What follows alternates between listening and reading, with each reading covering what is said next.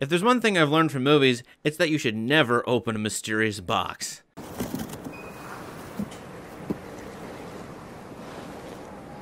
Because when you do, there's gonna be trouble. There's blood.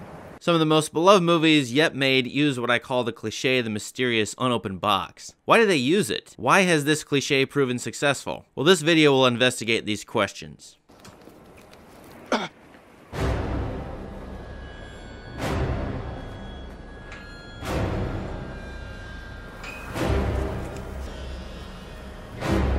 California, stay away from here. Stay away from here now. Don't come in here. First, in Steven Spielberg's Raiders of the Lost Ark, the Ark of the Covenant from the Old Testament is a mystery box. Indiana Jones wants to find it and put it in a museum. The Nazis want to open it. Early in the movie, we're told what happens when they open it. Now, what's that supposed to be coming out of there? Lightning. Fire. Power of God or something. Does that stop them from opening it? No. Would that stop us, the audience, from wanting it opened? Probably not. Here's one obvious reason why movies use mystery boxes. They're great hooks. They keep us attentive, watching and listening, eagerly anticipating a reveal of the mystery of what's inside. This principle has been well known in psychology, education, and rhetoric for centuries. If you want to hook an audience, you introduce a mystery at the beginning of your speech or your talk. As well, mystery boxes are usually going to be open because, for screenwriters, if you introduce a mystery, you should probably solve it.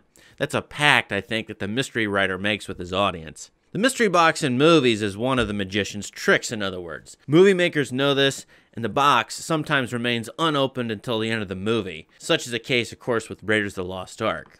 Now, Captain America, the First Avenger from 2011, I think less skillfully uses the mystery box. This box is opened at the beginning of the movie by the villain Red Skull. He actually mentions Raiders of the Lost Ark in a vague way, saying that Hitler shouldn't be looking for mystery boxes in the desert when he could be finding the box that Red Skull is holding. I think filmmakers figured out how to use mystery boxes a long time ago. In the 1931 movie Dracula, the box, which is a coffin, contains Dracula himself. He's revealed early on. But the movie also climaxes with human characters frantically trying to find Dracula in a box to kill him. Of course, almost all Dracula movies use the mystery box as a coffin that unveils the vampire. He's not here.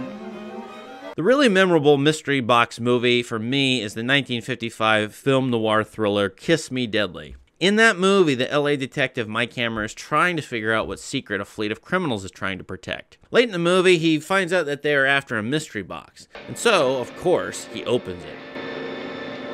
It's hot. Hot, sir? Here in this scene, we get just a peek of what's inside. Glowing light emitted from the box. It actually burns Mike Hammer's hand. Later we're told that the box comes from the Manhattan Project. It's nuclear, probably. Is it uranium, or a dirty bomb, or something else? Well, the same kind of mystery box shows up in the 1984 science fiction movie Repo Man. What's in the trunk of the car? Something from Los Alamos, the site of the Manhattan Project.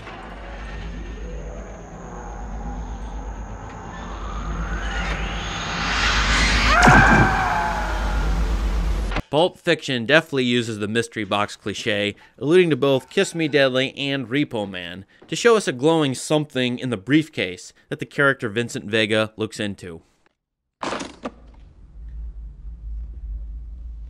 We happy? Vincent! We happy? Yeah, we happy. In all three of these movies and more, something complex I think is going on. In Kiss Me Deadly, we're told what it is. The mystery box is a kind of Pandora's box. Now, what is Pandora's box? Very briefly, it's an ancient Greek myth where a person named Pandora is told not to open a jar that she's given care of. But what does she do? Of course she opens it, letting out all the world's troubles, sickness, famine, and disease.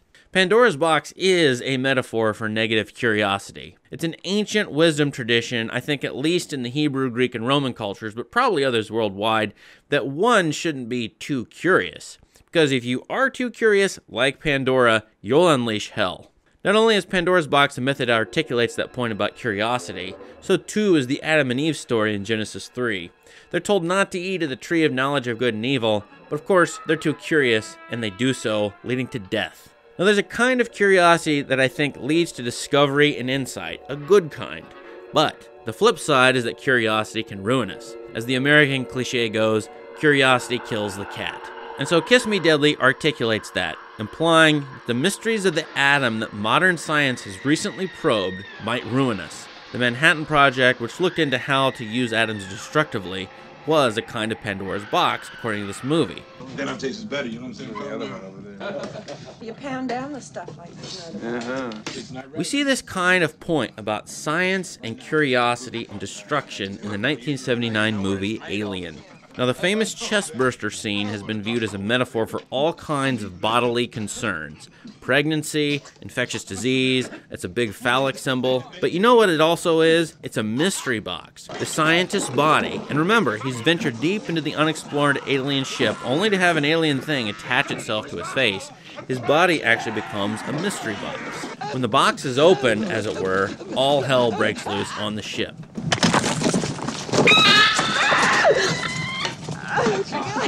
Oh, God!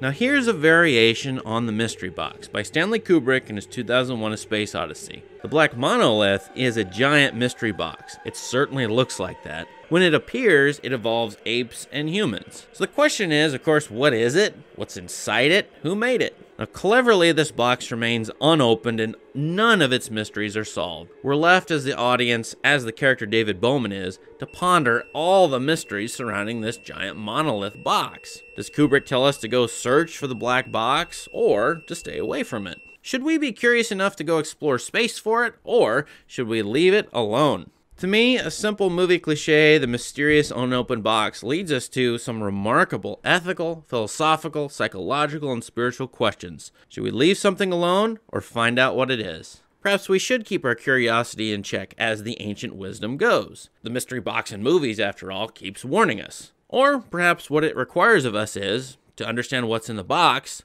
we need to think outside the box.